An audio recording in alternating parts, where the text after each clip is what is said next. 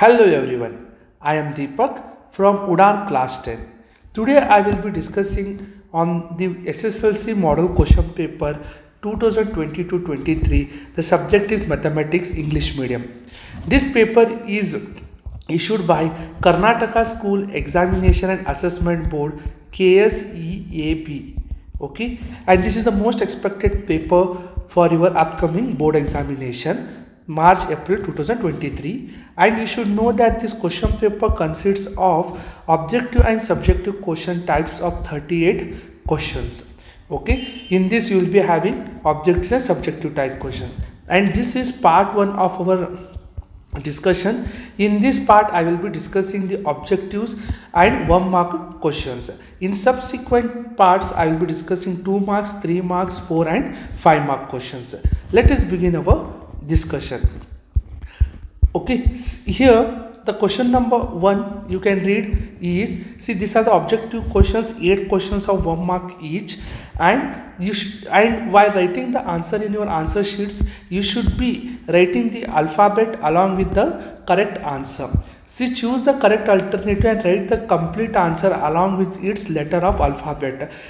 Okay, if you just miss one of this, then you will be getting 0 marks. Okay, you should be able to write alphabet along with the correct answer. Okay, so the question number 1 here is, if the nth term, okay, if the nth term of an AP, that is arithmetic progression, is an is equal to 3n plus 1, then the 4th term of the progression, already they have given AP here, that is an is already been given, so an is given as 3n plus 1, and they are asking you the 4th term. 4th term is nothing but a4, and in place of n you are writing 4. Here also you should, in the place of n you write 4.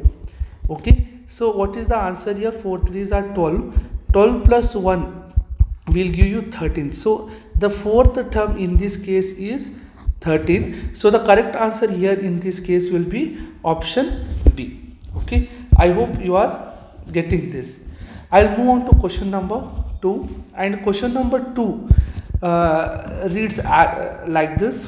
Okay, see, in question number 2, the rational number having a non-terminating and repeating decimal expansion in the following is, you should tell the correct answer here, which is non-terminating and repeating. That means the denominator, if it is in the form of 2 raised to n and 5 raised to m, then it is what? It is terminating. That means it will stop. It is terminator. Okay, but they are asking non-terminating. If denominator should have 2 raised to m or 5 raised to n, then it is. So in the first option you can see it is 5, it is having 5, then it is terminating. Yes, and second option you can see it is also having 2 and 5, but the third option you can see you are having 7 here, it should not come. So the non-terminating in this case will be option C. So the correct answer in this case will be option C is the right answer. Okay, I'll just move on to question number 3. See, question number 3 here, in a class the number of boys, the alphabet you should take here is X, the letter X is more than number of girls, that is Y. So X, whenever is comes you should remember is nothing but is equal to, you should put equal to sign. That means the number of boys X is nothing but equal to 5 more than, more means what? Plus. So 5 more than number of girls are Y. So just transfer Y here, letters on one side, X minus Y equal to 5. And which option matches? The option A matches with the correct answer, that is option A is the right one. Now we'll move on to question number 4, and the question number 4 reads like this, the quadratic polynomial whose sum, so the first one it is given as sum. So sum means what? The let alpha and beta be the zeros of polynomial. So alpha plus beta sum means you are adding, it is 4, and you are given alpha beta, that is product is alpha beta, that is alpha beta is 5. You know already the quadratic formula, that is, yes, the quadratic formula is x square minus alpha plus beta into x plus alpha beta is a quadratic formula. Okay, so here x square minus alpha plus beta is 4x alpha beta is 5. The which option will give you x square minus 4x plus 5? It is option D. So the correct answer in this case will be option D is the right answer. I hope you are getting this. If you are getting, kindly like, subscribe and share. Okay, so I will move on to question number 5. The question number 5 is the coordinates of midpoint. So whenever you get the midpoint, you should know the midpoint formula. Okay, so I'll just write it down, midpoint formula. And you know what is midpoint formula? P of x comma y is equal to x1 plus x2 by 2 y1 plus y2 by 2. This may be asked for the 1 mark question also. You should be able to remember this. Okay, now what is x1 here? The coordinates they have given 4. This is x1, 3 is y1, 2 is x2, 1 is y2. So x1 is 4 plus 2 by 2 comma y1 is 3 plus y2 is 1 by 2. So now 4 plus 2 is how much? 4 plus 2 is 6 by 2 and 4 by 2. Just if you cancel, 2 ones are 2, 3s are 2 ones are 2 twos are. The correct answer is 3 comma 2. So correct option will be C. In this case, C will be the right answer, which gives you the correct answer. I hope you are getting this. I'll move on to question number, I'll move on to the question number 8. Okay, so just see, we have completed up to question number 5 here. Okay, so I'll move on to next is question number 6 is here. Okay, so question number 6 is related to triangles. Okay, question number 6 is related to triangles, and they are given the two triangles, that is triangle ABC is similar. You know that if two triangles are similar, corresponding sides are in proportion. Can I write AB by using similarity criterion? AB by DE is equal to BC by EF. Okay, AB is already known 3, DE also is given 4.5, BC is 4. You should find EF. They are asking to find the measure of EF. Okay, now just 3 ones are 3, 3 5s are 15. Now cross multiply. 1 into EF will be EF. This one will move up, and this 1.5 will go beside. So cross multiply. EF 1s are EF, 1.5 into 4. So 15 4s are 61 decimal point. You go back. So you will get answer as 6. The correct option in this case will be which? The 6 centimeter, option B will be the right one. I hope you are getting this. Okay, so the question number 7 here is, in the figure BP and BQ are the tangents of a triangle. So BP and BQ are the tangents with center O is center, and this angle is 20 degree. The one which is here is 20 degree. You should find this angle BQ. Already you know that by theorem BPQ is twice, it is twice the angle, and it is a proof in the example sum. So you should able to remember this. So here 2 times 20 will be 40 degree. So answer will be option A, which is 40 degree.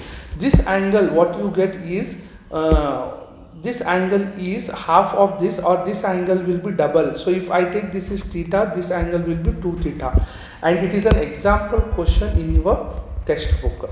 Okay, so I'll just move on to question number 8.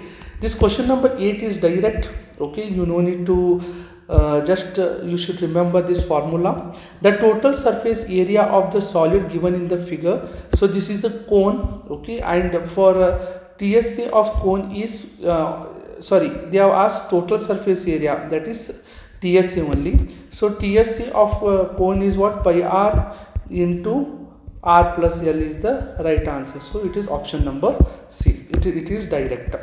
Now we'll move on to one-liners. Okay, so 8 questions of one-liner questions will be discussing. Now find the HCF of 7 and 1. 7 and 11. Sorry. So now you know that 7 and 11 are what? Prime numbers.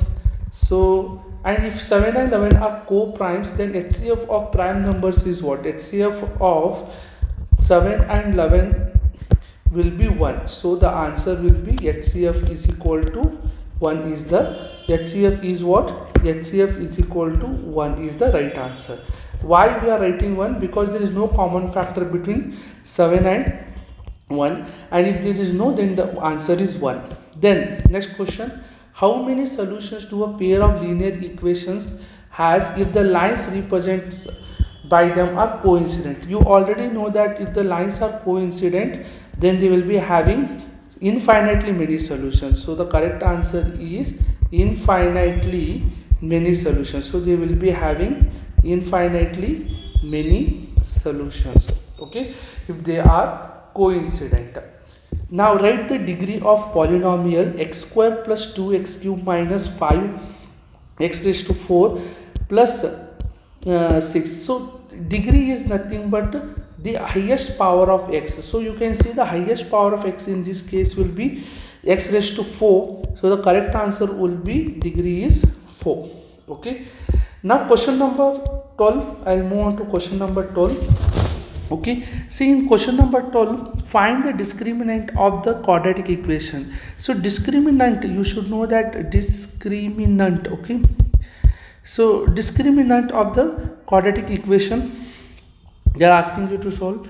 So discriminant is written as discriminant delta is equal to b square minus 4ac is called discriminant.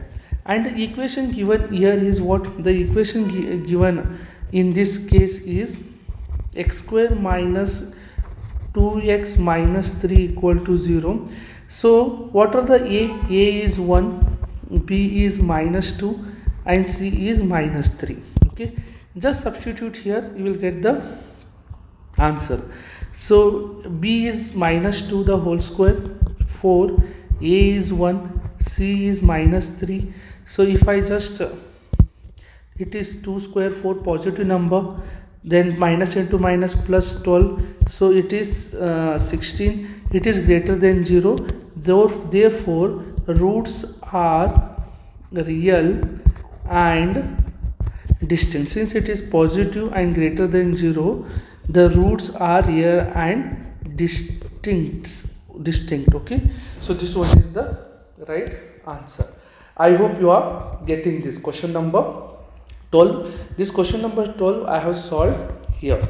Okay, I'll just move on to next question. Write the formula. Okay, next question is the formula. Okay, I'll just clear this so that I can have space to solve the next questions. Is next.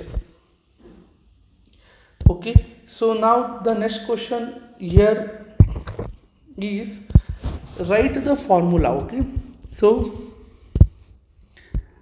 write the formula to find the volume of frustum. So question number 13, you should able to write the formula of frustum.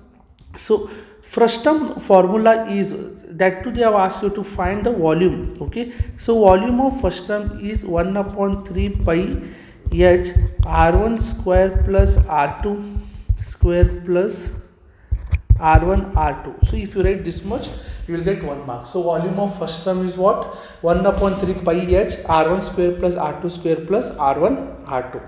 Now we will move on to question number 14. Okay, so let us begin on question number 14. So question number 14 reads like this: if the probability of raining, so the happening of event, probability of happening of event is 0.75, find the probability of not raining, that means not happening. So happening is they are asking, and you already know that probability of happening of event plus probability of not happening of event is 1.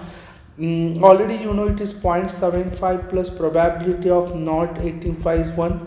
So probability of not happening is equal to probability of 1 minus 0.75. So if you subtract 1 minus, you will get 0.25. So the probability of not happening of event P of not E or E bar, you can write E bar is nothing but, see, probability of E bar is nothing but probability of not E. Not E is probability of E bar. Okay, I hope you got all these questions up to 14, guys. Question number 14. Next I will move on to question number 15. Okay, so question number 15 I will be solving now.